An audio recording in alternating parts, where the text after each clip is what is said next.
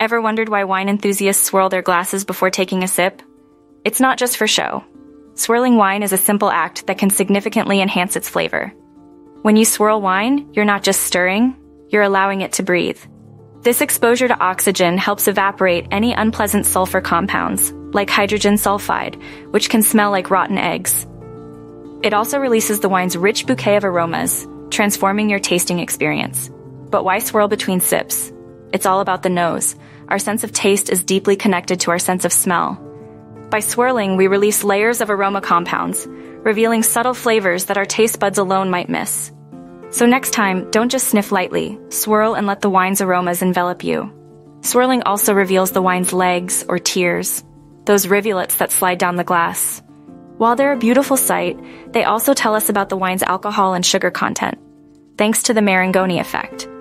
However, remember, legs aren't a quality indicator, but a window into the wine's body and texture. Every wine, from red to sparkling, deserves a swirl. It's not just about getting rid of the bad smells. It's about liberating the full spectrum of the wine's aroma, including those tantalizing tertiary notes of vanilla and oak. But how do you swirl without wearing your wine? Start with the right glass, big and tapered. Pour just enough to cover the bottom. Swirl gently, using the table for support if you're a beginner. And when you're ready, take it to the air, swirling with finesse and confidence. Remember, the glass matters. A quality glass not only enhances the visual appeal, but also the taste and aroma. The right shape can amplify the wine's best features, making every sip a journey through the vineyard's soul.